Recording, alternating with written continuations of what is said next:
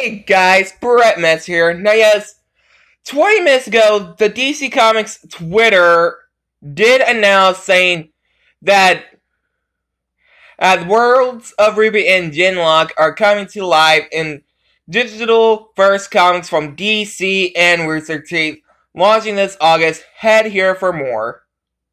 This has got to be a joke though, guys.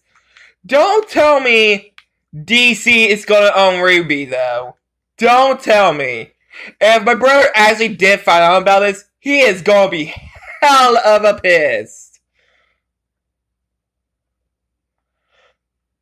I knew it! See, it says on the website. It says DC and Rooster Teeth announced new details for upcoming Genlock and RWBY comics. And can somebody please tell me what the hell is Genlock? I swear, it's something stupid like JoJo's Bizarre Adventure and all. Please tell me.